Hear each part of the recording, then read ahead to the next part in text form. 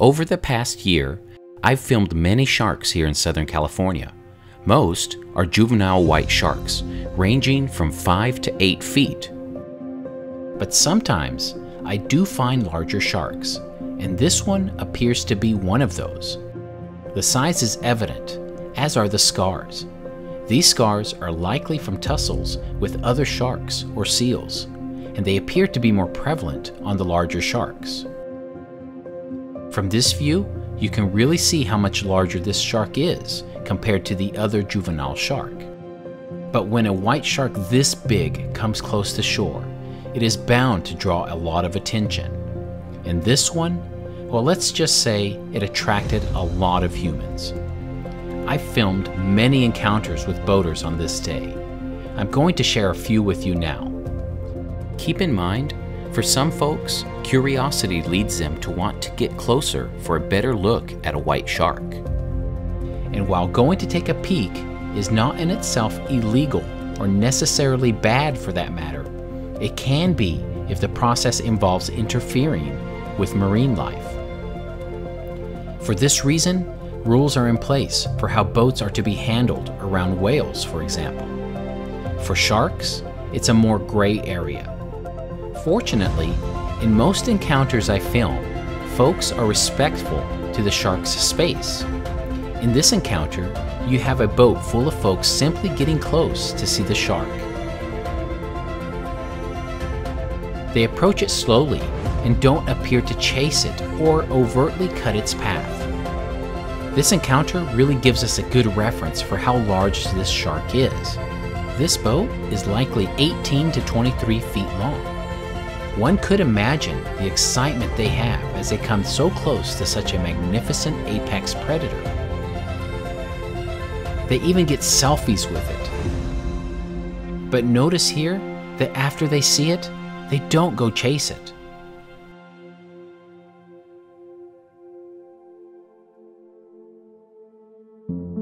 But not all boaters take the same approach, and that approach is not good for folks who are swimming nearby. Notice there are 4 sharks in this frame. As this boat approaches, it sees one of them. It is at this moment that I begin to survey the area around the boat. Suddenly, I notice that one of the boaters starts slapping the surface of the water with an object. So I get close to examine. It's here that I realize they are using a broom to slap the surface of the water. And here you see the shark actually reacts. It becomes curious.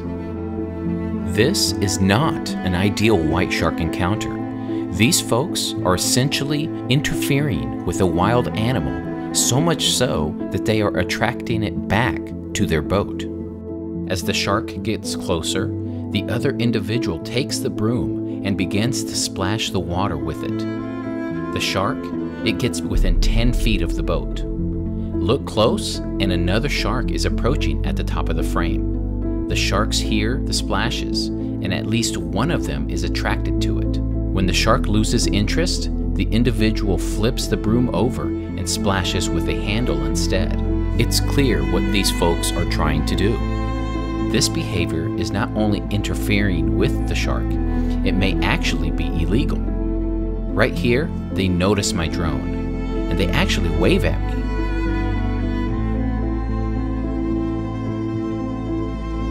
What they don't notice is that there is another shark just in front of the boat's bow. And while I am sure the folks mean no harm to the shark, it is still not a good idea to purposely try to attract a white shark. In my observations, I've noticed that more and more white sharks are becoming attracted to boats. My question is why? Do white sharks make associations? Yes, they do. It's been proven they do. A boat motor doesn't attract a large number of sharks to a boat. But I am seeing a trend here. Of note, I've had a few locals message me about witnessing folks chum the waters to attract white sharks. This could explain why these sharks are approaching the boats. As sharks hear the motors, they begin to associate the sound with food, especially if the boat operators rev their motors and then chum. It is a possible explanation, but one must remember there are a good amount of humans swimming nearby.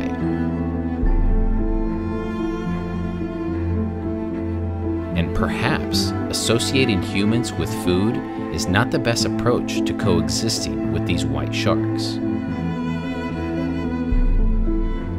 It's not good for the humans, and it's definitely not good for the sharks. I've shown many times before the scars on sharks that have been struck by boats. Here's yet another shark I filmed this week. It's evident it has a boat strike scar. Do you see the white patterns near the caudal fin? The shark was basically struck by the boat's propellers, hence the pattern of its injuries.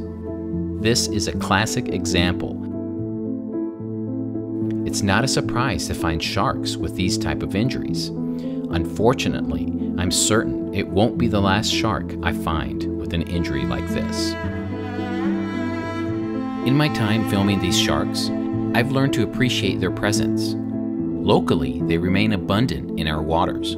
The drone has allowed me to see what may have always been there anyways. But probably most important is that it's allowed me to acknowledge that in order to coexist in their domain, respect and education are paramount. How easy is it to see a fin from shore? Let me show you. Do you see the fin? You just have to train your eyes. This shark was no more than 150 feet offshore. Its fin absolutely beautiful and visible. Yet most beachgoers did not see it.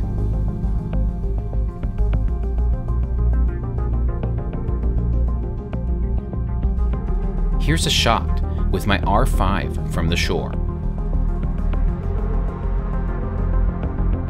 With the drone, it looks remarkably different. I often fly low and at an angle to get a clear shot of the shark for identification purposes. Suddenly, a boat appears in my frame. This boat nearly hits me, and without much regard for the drone. This was a revelation for me. I realized boats are using my drone as a guide to chase sharks, and that's what this boat was doing. However, I found a way to deter them. More on that in the future. This type of footage is not why I like to do this. Lots can be learned from documenting both the human actions and the shark's actions in these types of environments. However, it's when the humans have no idea a shark is nearby that I find the footage to be most intriguing and the most natural.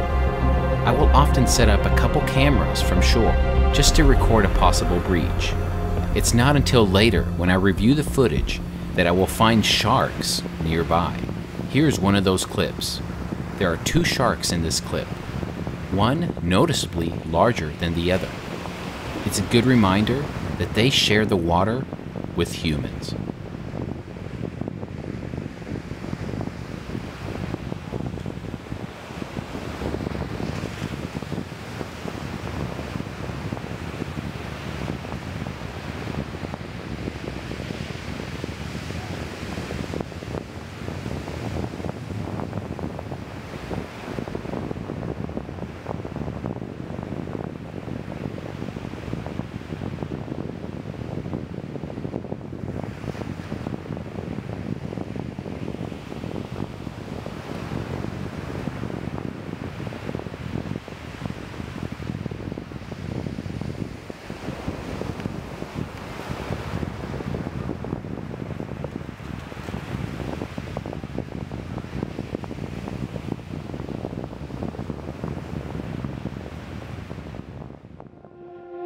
If you enjoy this content, please like and subscribe.